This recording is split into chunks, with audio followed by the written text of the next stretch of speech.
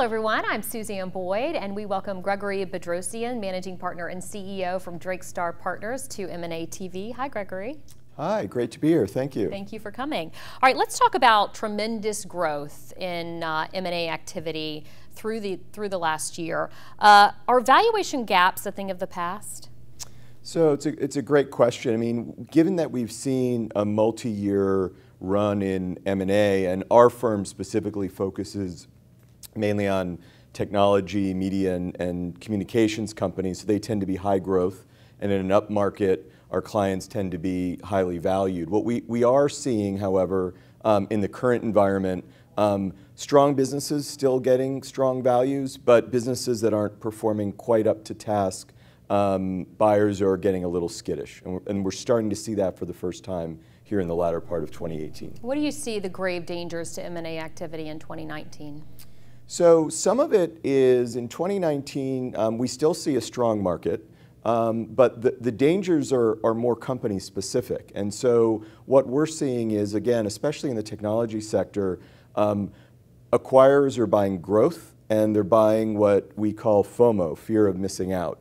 And in a case where a company continues to show that growth or has a very unique technology or offering that acquirers seek, those companies will continue to have a strong M&A process and strong prospects on valuation.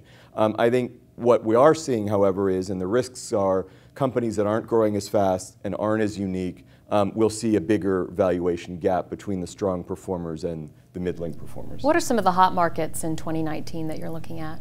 So sector-wise and geographically, I can comment on both because our firm operates from 10 offices worldwide. What we are seeing on the geographic front, we're seeing is a continued trend in cross-border transactions. And in fact, the majority of what we do as a firm tends to be a deal that's across multiple borders. And again, in the technology sector, not so unusual because technology is global by its nature, but that trend is continuing. On the sector side, really a lot that's moving into the digitization of what's gone on in the media and entertainment sector continues to be hot.